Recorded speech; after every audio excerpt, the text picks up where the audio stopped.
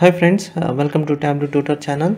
So in this video we are going to see how to get the customer list who has not placed any order in the last 6 months.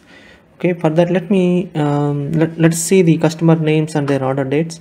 So drag customer name to the rows and drag order date to the rows. Right click, choose exact date and then convert it to discrete. So if you see, the Arun has placed 3 orders. The latest order date is 7/3/2021. So this is the list of entire list of the customer names and their order dates. So we need to find the maximum order date, that is the latest order date. So for that we will use the LOD calculation. So name the calculation as max order date. So fix customer name max of order date. So this calculation will returns the latest order date for each customer. Click OK and drag this calculation to see the results. Right click, choose exact date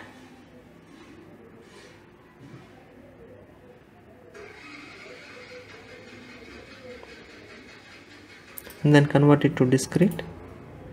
Okay, so if you see this the customer Aaron has placed the order on the latest order date is 7 March 2021. So same is repeated for the same latest order date is repeated for every row of this customer. So our calculation is working fine, which is resulting the latest order date. So next we need to find the difference in months. So we will use Datediff function to get the difference in months. So Datediff, so we will use date part as month because we need to get the difference in month. So start date, give start date as max of order date, comma, and then today. So today will return the current date. Okay, click OK. So now we have the date difference, and if you drag and drop the rows and choose the exact date and choose discrete here, so this one is returning 0 here because the latest order date month and the current month is same, so we are getting 0. And now we need to filter this list of customers who has not placed any order in the last 6 months.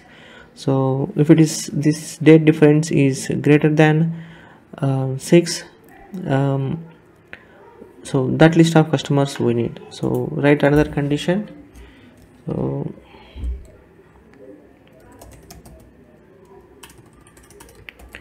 just name the calculation order then. So if Datediff is greater than 6, click OK and drag this calculation to the filters and select true. If you see the customers whose date difference is greater than 6 only are present in this list.